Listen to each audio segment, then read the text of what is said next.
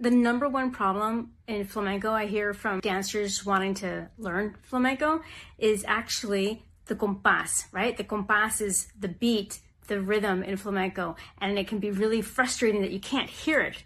So the best way to incorporate that compás in your body is actually to listen to solo compás, that's like the metronome, and start playing palmas along with it. Because if you can hear where that 12 is, takatan, and 12, pa-pam-pam, ba-da-da, takatan, and 12. Once you start hearing that, identifying that just in the solo compás, then you can move on to playing palmas along with simple guitar music, and then you can move on to playing palmas to an actual flamenco recording or live music that has cante, that has singing.